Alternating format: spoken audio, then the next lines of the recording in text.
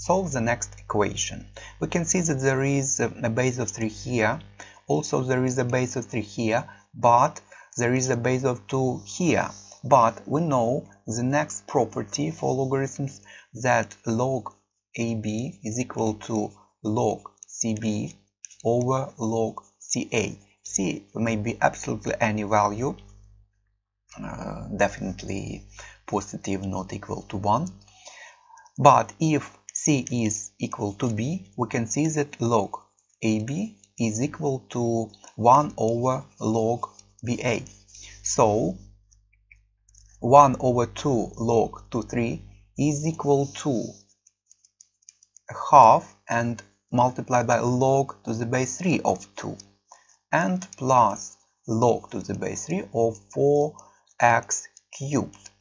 And on the left hand side there is log to the base 3 over square root of x, and we can see that we can make that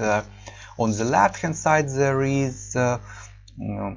log to the base 3, and there is a single logarithm to the base 3 on the right hand side.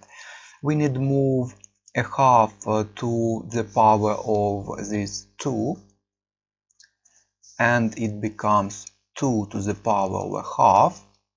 and hence the right hand side becomes log over product, because the sum of two logs to the same bases is equal to a single log to the same base over product. So it becomes log to the base 3 of 2 to the power of a half times 4 times x cubed, and log to the base 3 over square root x. And hence we can equate expressions under the logs, and hence square root of x is equal to 2 to the power of a half times 4 times x cubed, and move all terms to one side, so it becomes, and we can factor out a square root of x and multiply 2 to the power of half and 4, and finally it's 2 to the power of 5 over 2,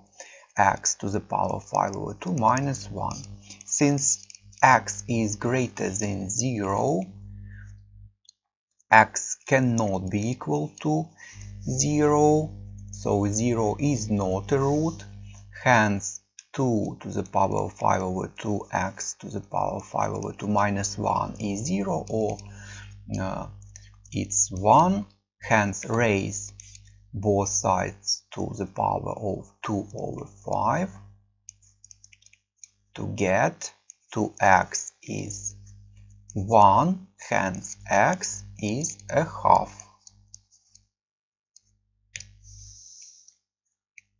And that's all for this question.